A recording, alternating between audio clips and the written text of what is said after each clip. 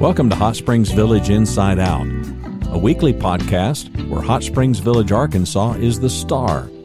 Join me, Randy Cantrell, and my co-host Dennis Simpson as we discuss the history, facts, people, places, events, lots more surrounding Hot Springs Village, Arkansas. Visit the website at hotspringsvillageinsideout.com.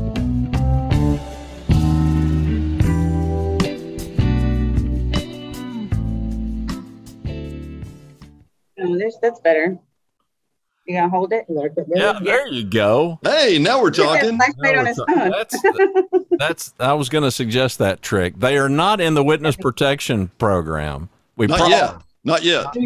Our guests are not in the witness protection program. Hot Springs Village Inside Out. HotSpringsVillageInsideOut.com is the website.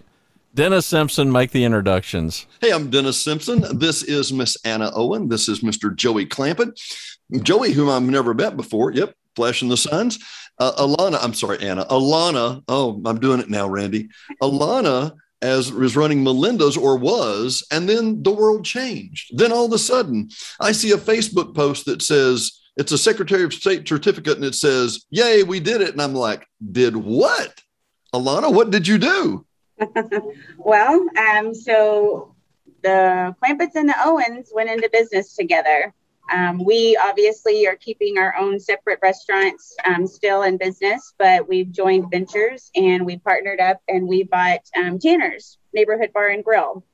And Joey, give us the background. Number one, I've never been to your place and I'm planning on it. It's that kind of a place I drive by and go, I should be there. You've never been to my store? No, I know. Are you vegetarian? I'm a meatitarian. I like meat. No.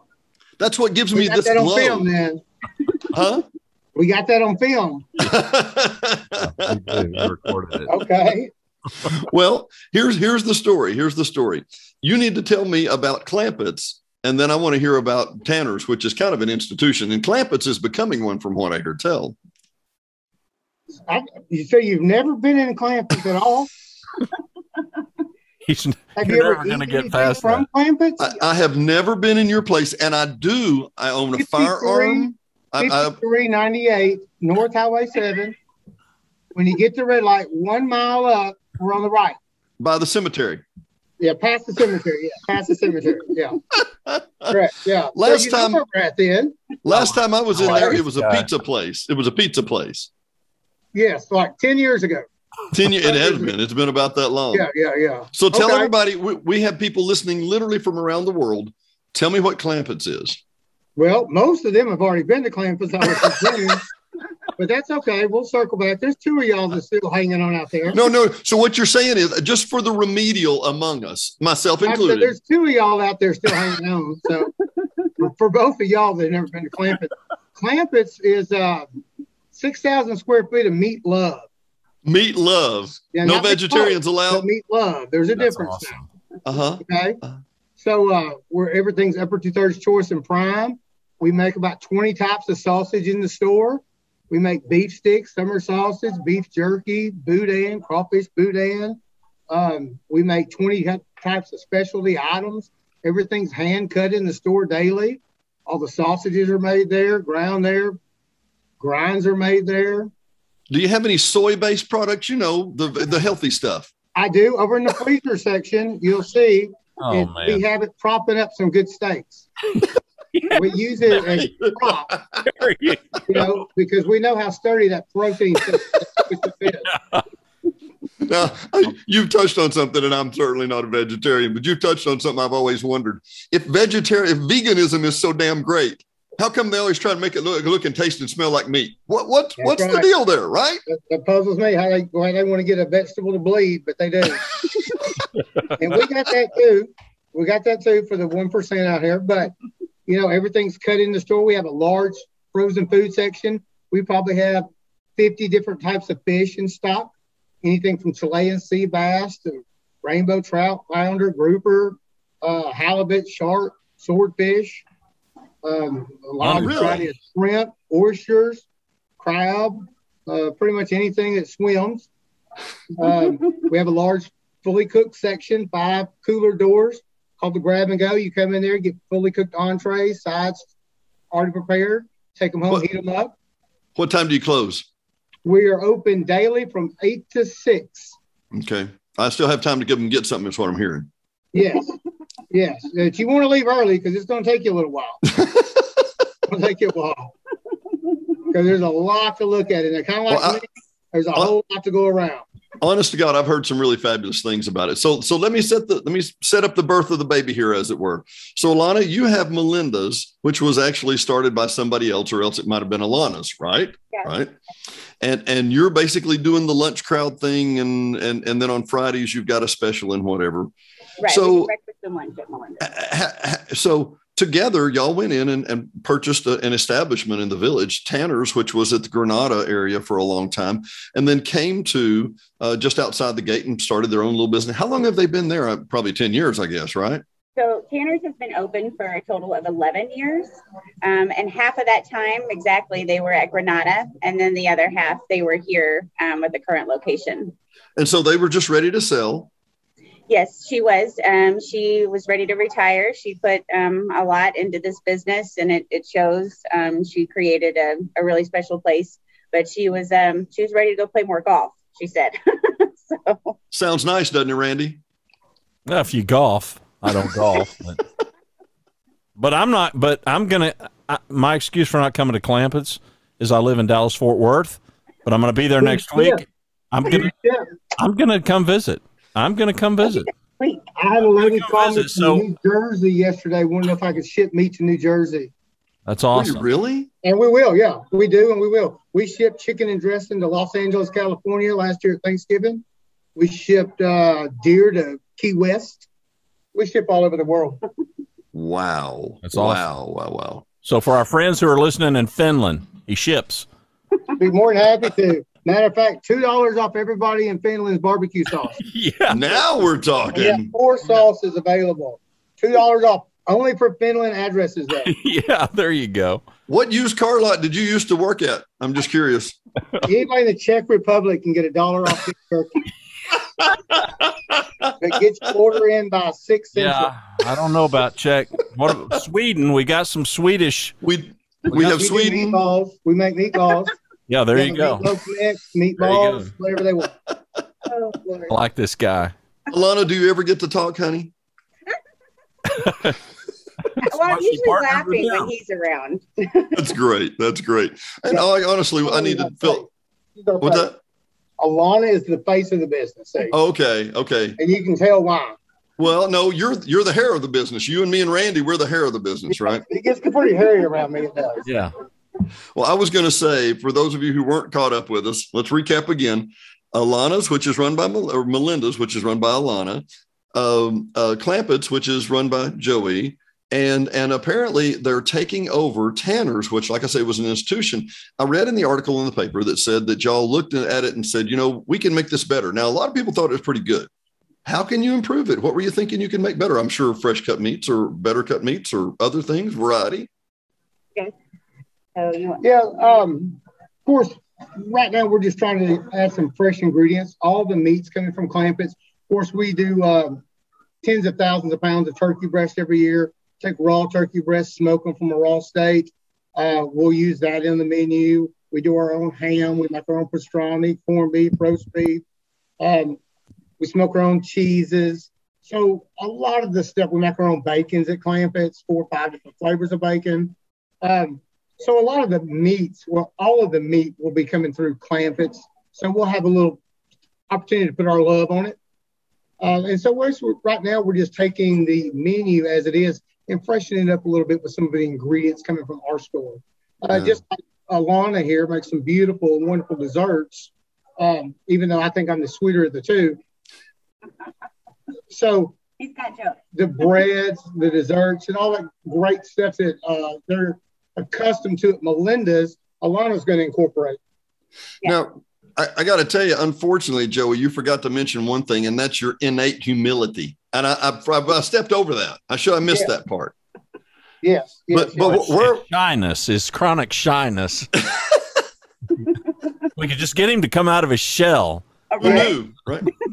Now, Randy, we are, and he likes to say this. I want to know what hours. I want to know what hours y'all are open before I forget. At Tanner's. At Tanner's. So right now we're open Tuesday through Friday from 11 a.m. to 8 p.m. And then Saturdays, we just reopened on Saturdays, and we're doing 4 p.m. to 8 p.m. Saturday evening only. And Cool. so we close Sunday and Monday because Mama needs a break. So I'll probably keep it that way for a while. So, Randy, as you always say, as we hit the record button, how many days have we been doing this, Randy? A little over 110 days. Yeah. And we're probably looking down the barrel of 40 shows whenever this airs in that ballpark. Yeah. Roughly. This is the first show in 40 shows where I think I've actually gained calories just having a discussion about what's going on. Yeah. This sounds fantastic. What's the longer term goal for Tanner's? Are you going to keep the same name and everything? And I mean, yes.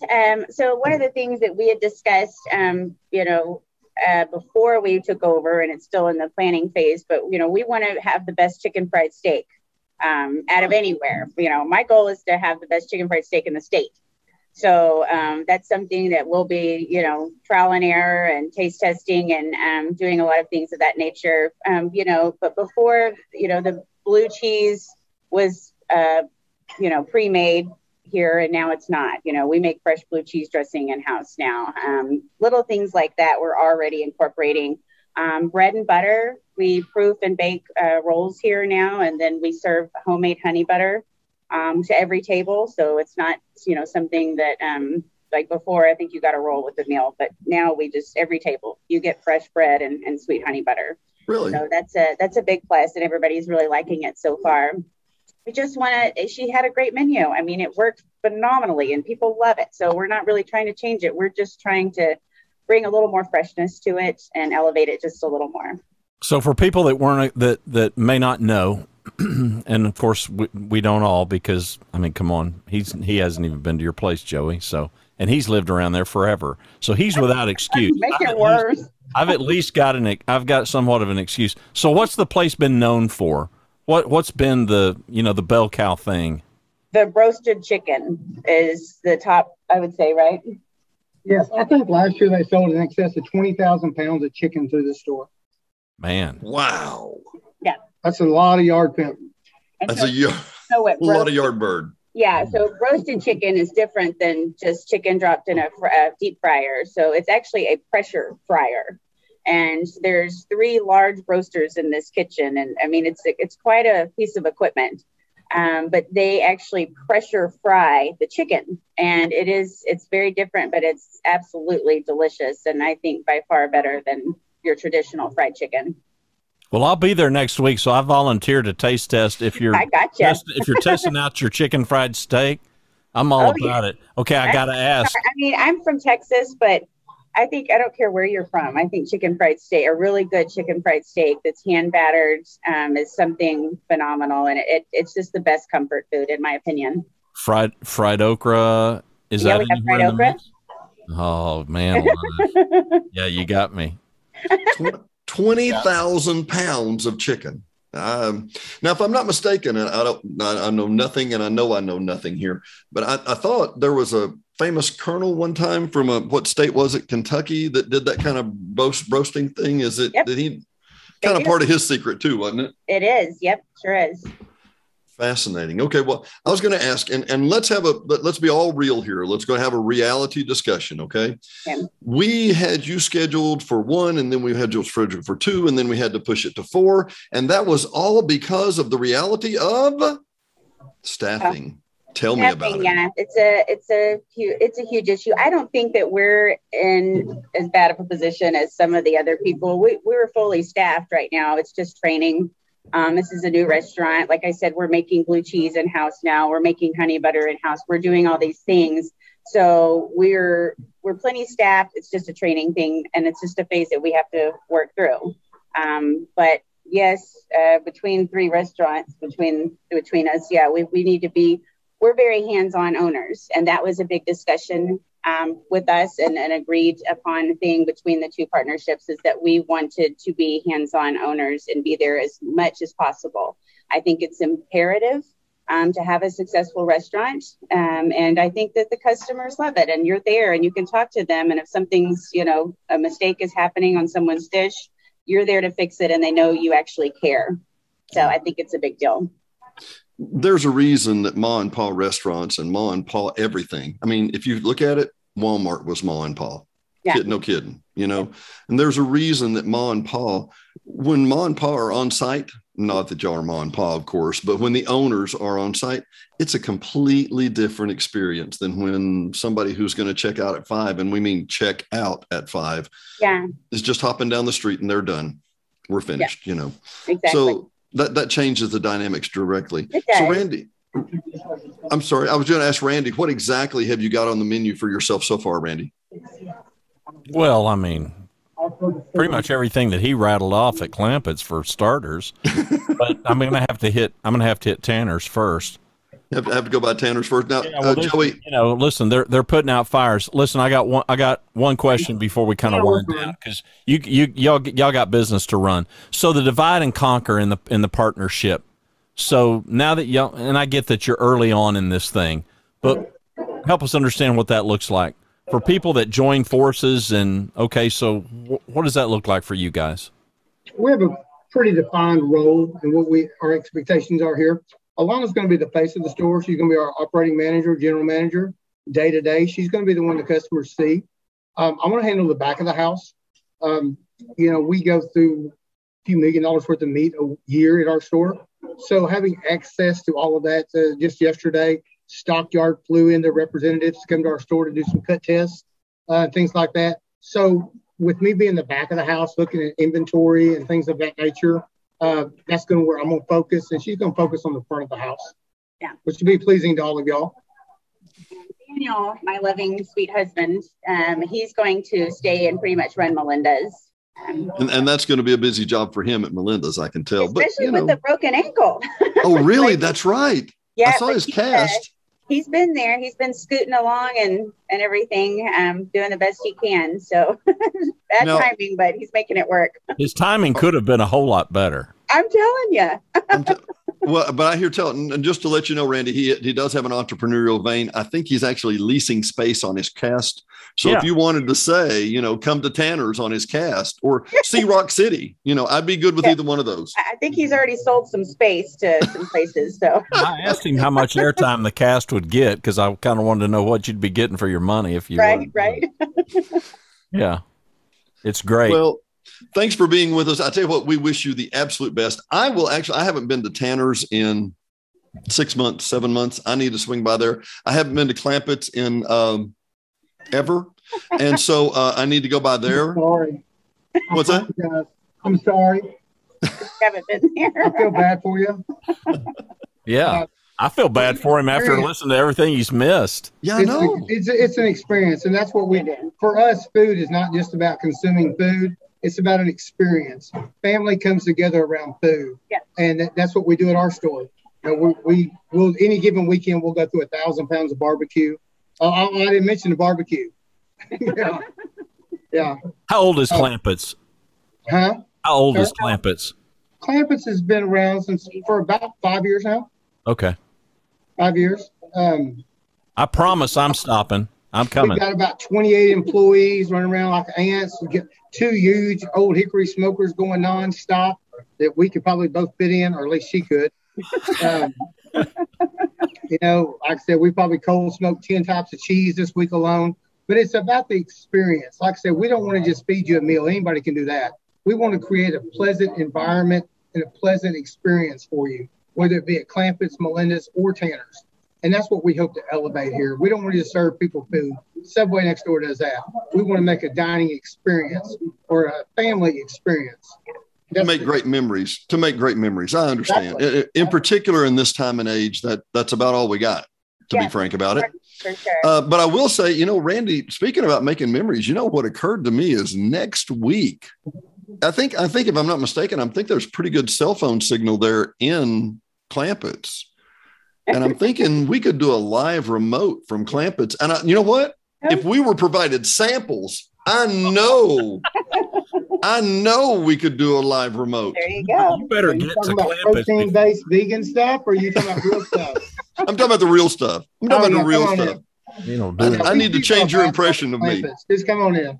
We'll come on in. You don't leave a fat man's house hungry. I'll tell you right. Never know once you live this down. You better show up over there. I promise I'm coming. I will come. I will come. Speak for him, but No, we'll be there. We'll be there. Well, I tell you what, for Hot Springs Village Inside Out, I'm Dennis Simpson. He's Randy Cantrell. And it's Alanna and Joey, and it's been a pleasure having you today. We will talk to y'all soon. Come visit us again at Hot Springs Village Inside Out. Thanks for listening to another episode of Hot Springs Village Inside Out, a podcast where Hot Springs Village, Arkansas is the star. Please subscribe to the podcast. You can do that by visiting our website, hsvinsideout.com, and tell a friend.